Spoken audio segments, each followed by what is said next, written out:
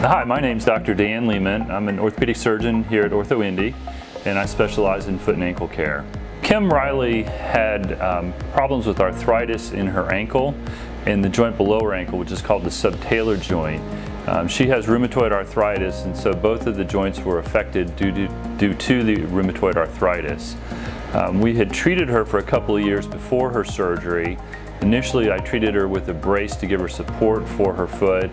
She also had some cortisone injections into the ankle joint to try to settle down her pain. And when we got to the point where the brace and the cortisone injections weren't controlling her pain anymore, we elected to proceed with the surgery.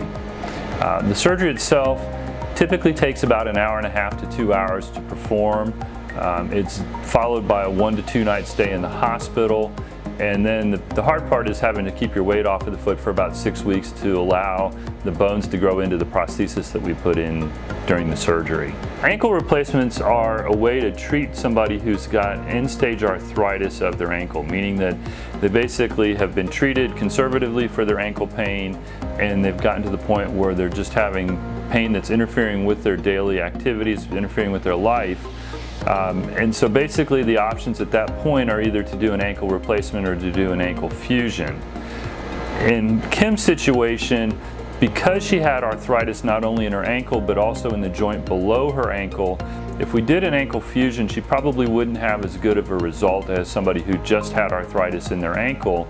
The subtalar arthritis would limit her mobility in her foot, and she'd be prone to getting more pain in that joint. So that was one of the big reasons why we proceeded with the ankle replacement.